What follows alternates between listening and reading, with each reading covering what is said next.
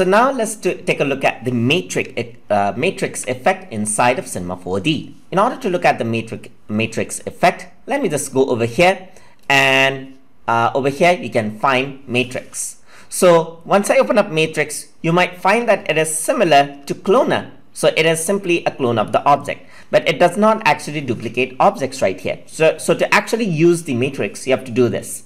So I'm going to choose grid array itself as an example right here, and I can increase the count right here. So right now the count is 40. So let me just change it out into something like around 10 right here. So 10 by 10 right here. And let me select something like around 3 right there.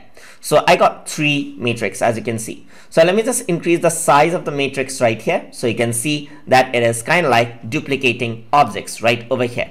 So what matrix does is it only stores in points right here. So it only stores in point, as you can see right here. So what I'm going to do is now I'm going to bring in cloner and then work around with the matrix. So let me just disable matrix right here first and bring in cloner as well. So now I'm going to go in to the menu right over here, and then I'm going to bring in cloner object now.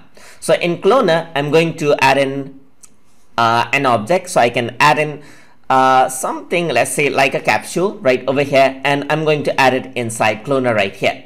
So in cloner, I want to link it to matrix. So I'm going to change the mode from linear to grid.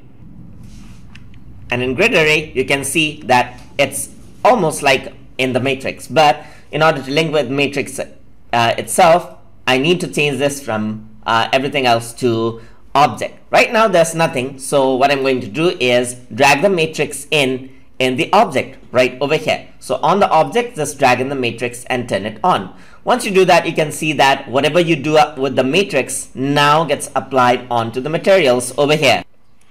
So now let me just change the settings of the matrix then. So right now it's in a grid array. So I'm going to maybe increase the size right here, which actually increases the distance of the matrix just like this. So if I were to increase this out, you can see that this is the matrix. So I'm going to bring in an object, drag it onto the capsule right over here, and then I'm going to select this and add in something like a color to make it very interesting, just like this. I'm going to add in a color and maybe a Beckman reflection, just like that as well. And over here you can see that I got this. Now what I can do is, as I applied matrix, so remember that you have to use the cloner first, and then once you do the matrix settings, it has to actually be kept on object inside of cloner. But whenever you're working with matrix, be sure that the object that you're working with is bigger than the cube. Otherwise, if it is smaller, the cube might not work out correctly. So this is what I mean. So if I were to really scale this down, as you can see, the cube will overtake everything else, and you may not be able to see the object just like that.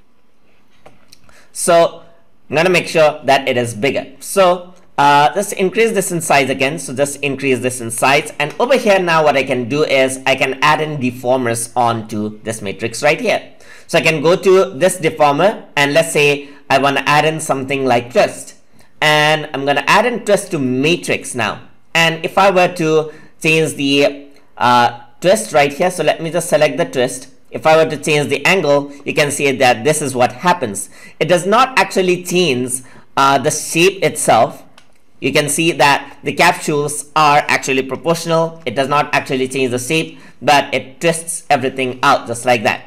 I can add in other deformers as well. So let's add in something like a bend and keep it under matrix. And if I were to increase the strength, you can see that now I can bend this out just like this. If I were to bend it, you can see that both the effects are actually coming into play.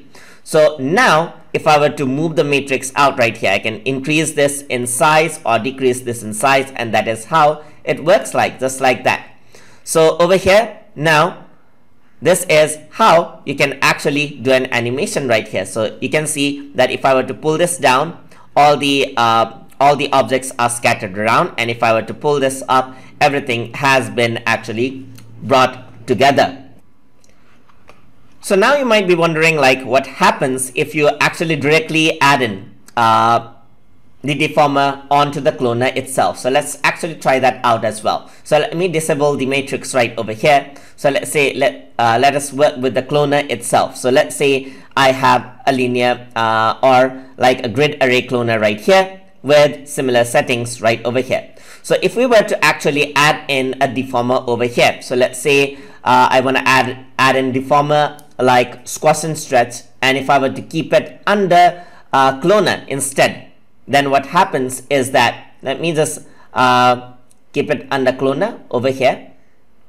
What happens is that it actually does not work around quite well, as you can see. If I were to go to squash and stretch, and if I were to go to its options, so let me just go to squash and stretch, and if I were to change the aspect, you can see that it actually distorts the entire object right there. So that is what happens if you do not apply the matrix. So the aim of the matrix is to not distort the objects, but only save the value data of the places they are in, so that whenever we apply any deformers, they just get affected with the position and not the entire object itself. So let me just delete this out, and I'm going to go to the cloner, and I'm going to change this into an object just like this.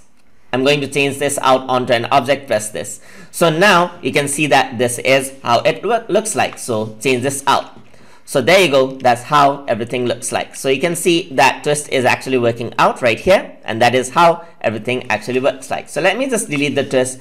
Let's see what else we can do. So we can have something like jiggle and drag it down onto matrix right over here, and then work around with that as well. So there's the jiggle. If I were to change the strength, if I were to change the stiffness, that'll work around just like that. So if you want to go for different things like tapering, drag it down onto matrix, then it works around with that as well.